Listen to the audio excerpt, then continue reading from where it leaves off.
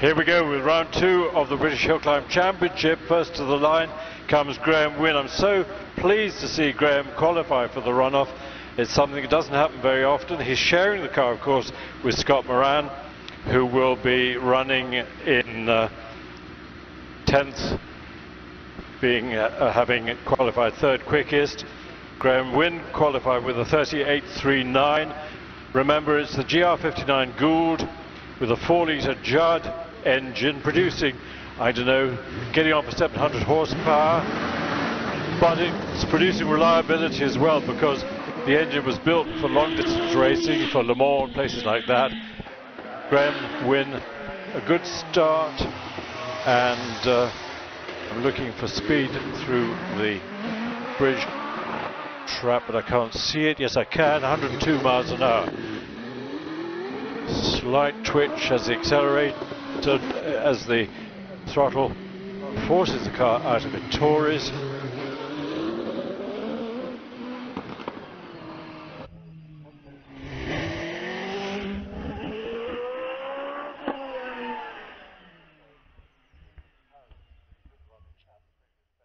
Good run, a 38.38, almost exactly the same as his qualifying time. Second up, Ryder. Glad to see Matthew got into the runoff, and I think this is only Matthew's second competitive event with this car. Remember, he's sharing with Will Hall. He's quick, and he's again 102, same as Graham, through the bridge trap, slightly quicker off the line with a 2.21.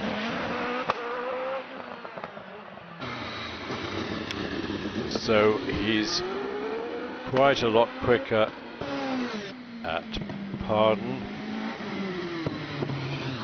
and whizzes it through the S's. This will be a nice quickish run. Matthew getting really comfortable in this car and records a 36.76. Good run. We'll see where that ends up, but I think it'll be midfield. Zammit qualified with a 38.17. 38.17. He would love to get it into the 36s, running on Avon tyres. Mac, as I keep saying, flies over especially from his home in Malta for this competition. 94 miles an hour at bridge on the good start, 2.09, quicker than the 2 previous runners. Zach, of course, he's got a much less powerful engine. It's the Hayabusa engine in the back of the Empire Wraith. He's got a terrific downforce of the Wraith body shape and wings. And heads for the finish, it'll be a 38.63. 38.63. Now then, David Warburton in this very sophisticated little GR59 featherweight car, 1600cc Hayabusa engine in the back. David, of course, shares this car with his dad, Alan. Storms off the line in 2.13, that's pretty good. And his speed is 102 at bridge. Late braking, nicely controlled braking, no wheels locking on the way into Ettores. He's a little bit behind Ryder at the moment, but now he's ahead by 0.6. This is a great run. Did he get a bit of an oversteering twitch into S's? Doesn't seem to have slowed him at all. Lift a wheel a little bit in the middle of the S's. There's a bump there. Brilliant run at 37.34. Well done, David. That's quicker than his qualifying time of 37.40.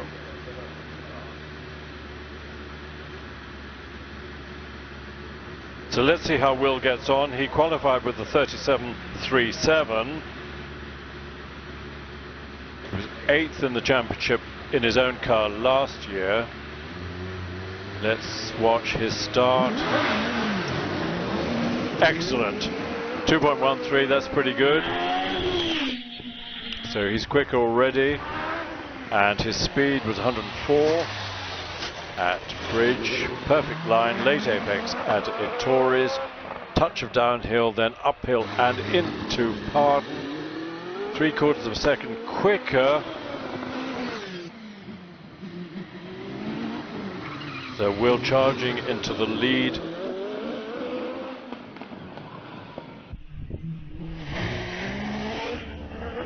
It's dropped a little bit. Let's see where it is now. At 36.82. Will is actually in second place. Now, Trevor, what can you do? What did Trevor do last time?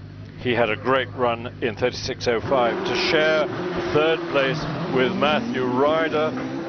Keep repeating this, but Trevor, 3 times HillClimb champion in this car, which he's had for many years, and which doesn't produce the 700 or so horses of the Judd 4 litre. Maybe the RPD engine in this car is producing 450, nearing 500.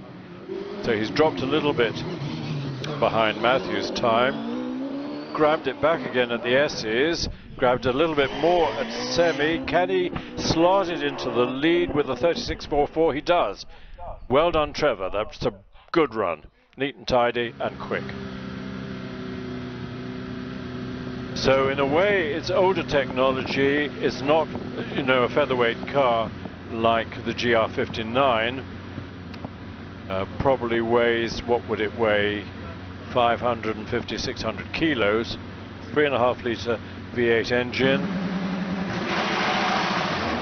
But a typical storming start by David, getting just the right amount of wheel spin. Not quite the quickest 64-foot time, but 111, that's the quickest we've seen so far in this runoff through the Bridge speed trap. I think, was it Scott? He did a 114 on the first runs. He's heading the field at the moment by 300ths, but dropped 1.5 tenths behind. Only 200ths in it at S's, 1/100th at semi, and 36.81. Now Richard Spedding fighting the big boys with this little 1300cc blown engine in the tiny GWR Raptor, pride of Scotland, built by Graham White, who was HillClimb champion 20 or so years ago, in a Gould GR55 with the V6 engine. Richard, not quite as quick, over 64 feet, 105 miles an hour. Not easy to match the speed of the bigger cars. Hasn't got, well, it's got lots of power when you look at the size of the engine, 450, 500 horsepower, but he's 4/10ths down at midway, 3/10ths down at the S's. Maybe we'll pop him into 3rd or 4th spot with a 36.93, a bit quicker than his qualifying time of 37.18. Now Paul Haimes on the line. 7th, as you could tell by the number on the car, in last year's HillClimb Championship. Hayabusa engine, turbocharged, shaft drive to the rear diff. Traction control, get it right, and he does. So off the line, 2.15 is pretty good, and 107 through the bridge is very good. Up to Torres, heavy braking but no wheel locking, and round Torres, down the hill, couple of gear changes possibly, and then swoops around Pardon. He's 4/10ths down off the pace at the moment, 5/10ths. Might pop Paul into 6th or 7th place, we shall see. At the moment it's a 37.06. So I think Paul might end up 8th or 9th, we'll see. Scott Moran.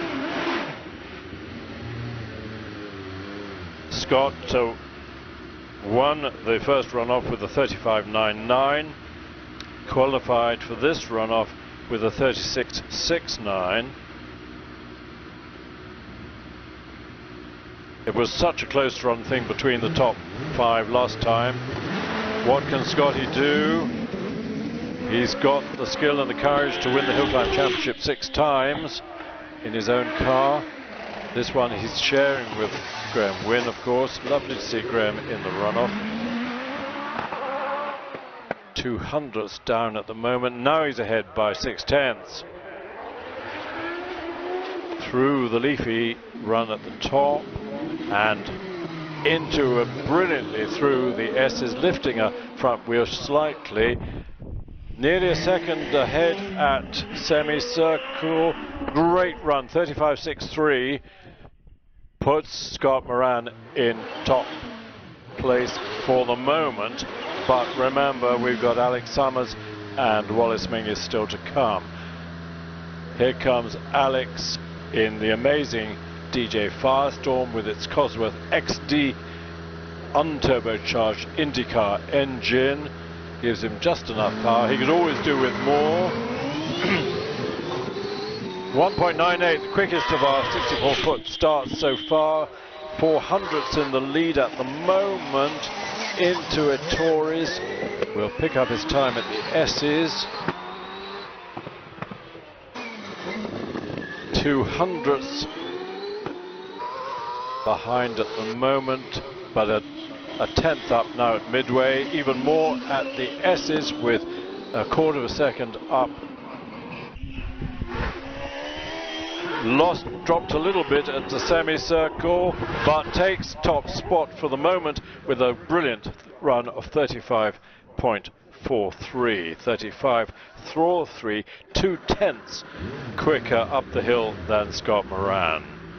Now then, Wallace is capable of bringing this car up Prescott in 34.65, which is his current record, but that would be quite an achievement under today's rather cooler conditions than prevailed in September last year. Again, excellent start, 2.01, that's good. And 102, he's not as wildly fast into Orchard as some others, but he makes it up, being very skillful on the brakes and through the corners. So at a Torres, he's 3/10 down at the moment. 4/10 now. Maybe Wallace hasn't got. Oh, you see, bit of a slide at S's. He'll have had to lift the throttle for that. Maybe he's not on his best tyres, and it's 3rd place with a 36.14. So, another highly competitive runoff, won by Alex Summers with a 35.43, 2/10 behind Scott Moran, 35.63. Then Wallace Menzies 3rd in 36.14.